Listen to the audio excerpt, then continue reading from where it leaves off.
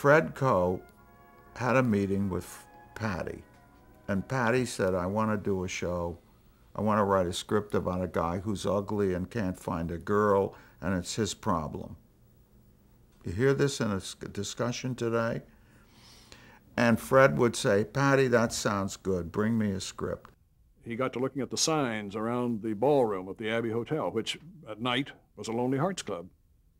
One of the signs specifically said, girls, dance with the man who asks you. Remember, men have feelings too. And he became quite intrigued with that, and he came up to me at a break in rehearsal and said, I think I want to write a show about a place like this, about a girl who comes to a place like this. And I sort of gave him the brush and said, fine, Paddy, that's a great idea. And at the next break in the rehearsal, he came up to me again. He said, you know, I've changed my mind. I want to write about a man who comes to a place like this. And I said, Paddy, that's a hell of an idea. Go do it. He picked up the phone and called Paddy at home and said, Pappy, how are you coming with that Lonely Hearts story? At that time, Paddy had called it Love Story. That was its title. Paddy said, well, I've got the first act written. I'm working on the second act, and I've got the third act blocked in my mind, so I know where it's going. Fred said, how soon can you have it? Paddy said, well, give me a couple of weeks. Fred said, how about Thursday? Literal story. And Paddy said, well, I'll finish up the second act tomorrow.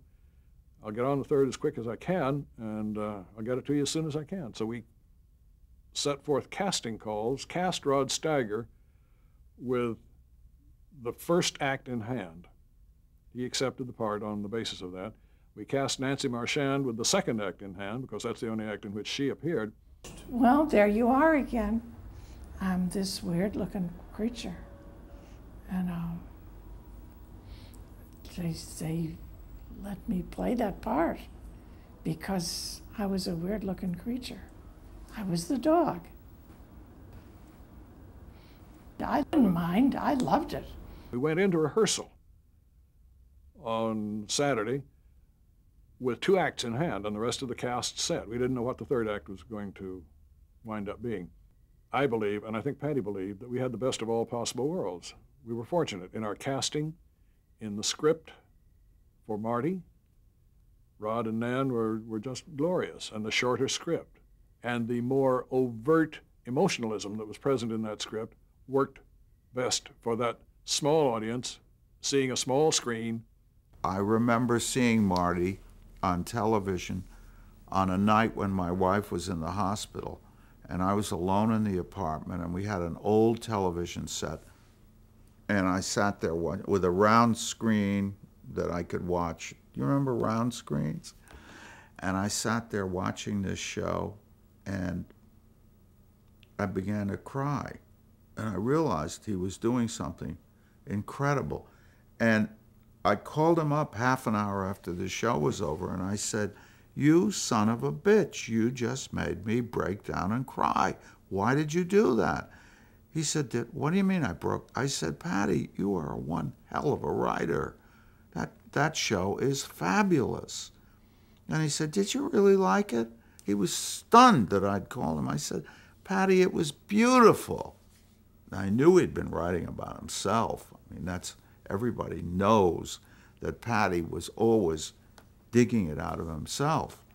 I mean, there were spectacular writers. I think Paddy Chayefsky just stone cold saw the future 20 years off twice and wrote great people saying it. It was the first time for a major television show to be done on screen.